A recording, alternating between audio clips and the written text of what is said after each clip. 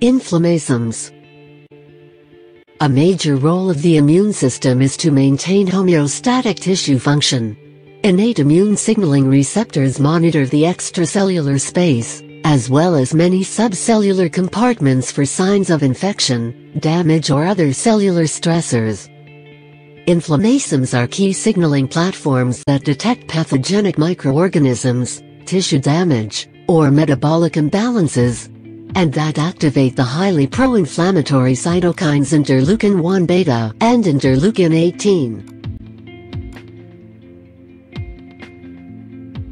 The inflammasomes are a group of multimeric protein complexes that consist of an inflammasome sensor molecule, the adapter protein ASC and caspase-1.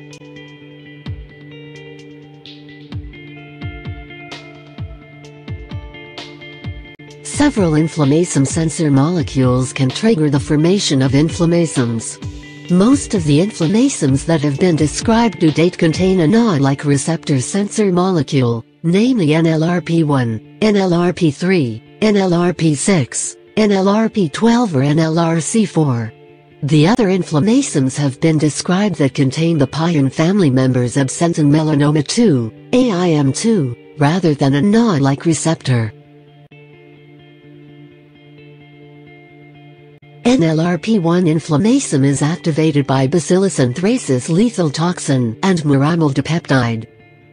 NLRC4 inflammasome is activated by gram-negative bacteria with type 3 or IV secretion systems. And AIM2 inflammasome senses double-stranded DNA.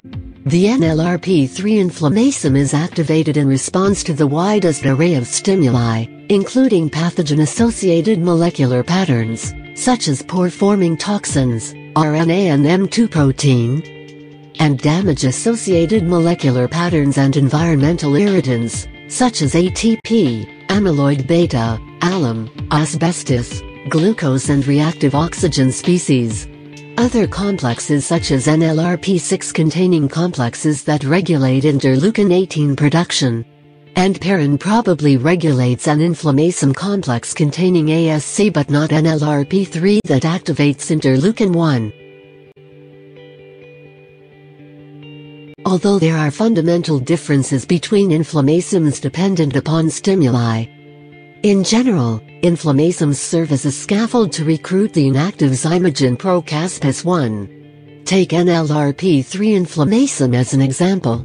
NLRP3 must be primed before activation. An activating stimulus, such as LPS binding to TLR4, induces elevated expression of NLRP3, which leads to increased expression of NLRP3 protein. Additionally, priming immediately licenses NLRP3 by inducing its debuctination.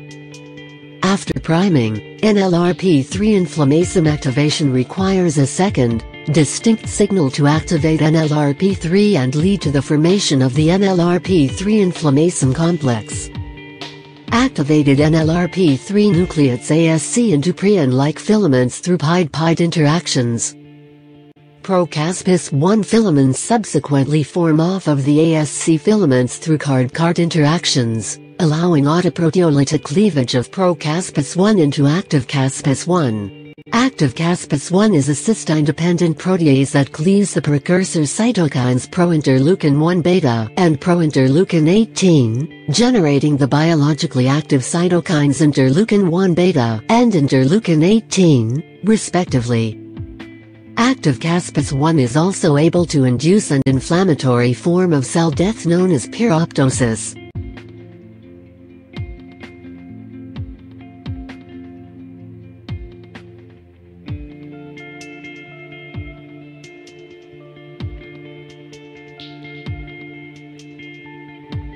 Increasing evidence in mouse models, supported by human data, strongly implicates an involvement of the inflammasome in the initiation or progression of diseases with a high impact on public health, such as metabolic disorders, neurodegenerative diseases, hypertension, inflammatory bowel disease, respiratory diseases and cancer.